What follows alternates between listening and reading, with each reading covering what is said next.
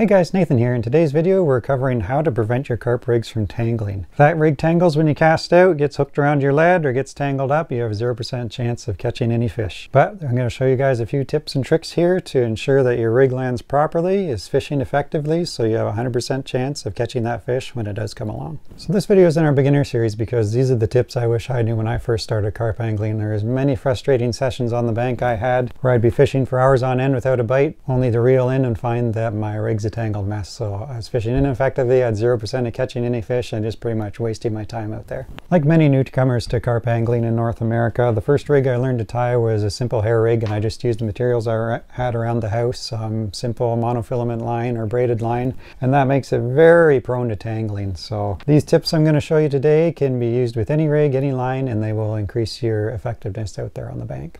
So the first and most effective way of preventing the rig from tangling is to use PVA foam nuggets. These are just little foam nuggets that dissolve underwater. So you wrap them around your hook so it doesn't have the chance to get caught on your lead or have the hair wrap around the hook. And it prevents the hook from dueling as well when it lands on the bottom. And once these dissolve, your rig falls down gently and is presented perfectly pretty much every time. Now, I was doing some demonstrations in the test tank today with these, and I actually found something out.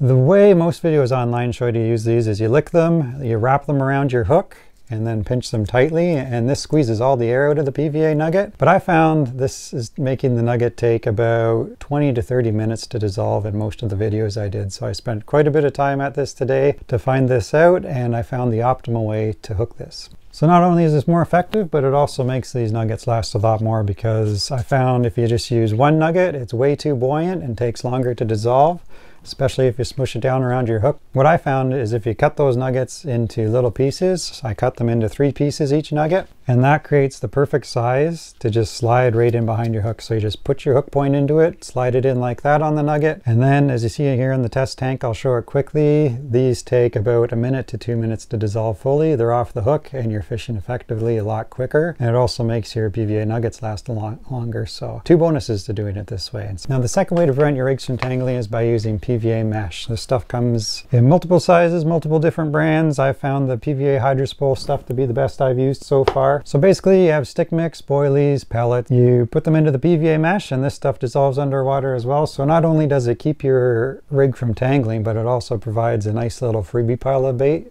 directly by your hook bait, so it'll increase your catch rate that way as well. So if you have a stringer needle and you tie longer PVA sticks with either stick mix or breadcrumbs or something soft, boilie crumbs even, you can thread your stringer needle through, pull your rig through, and make sure that hook embeds in the end.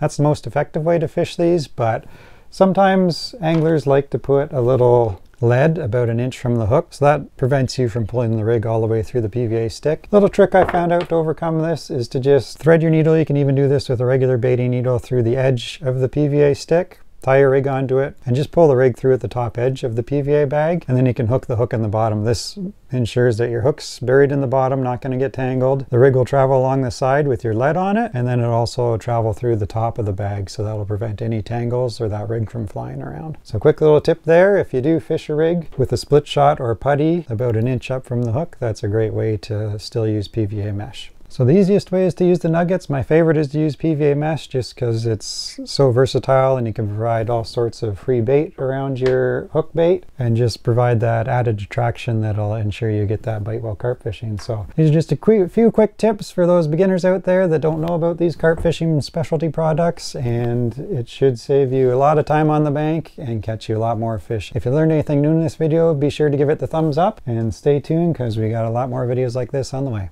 Thanks for watching.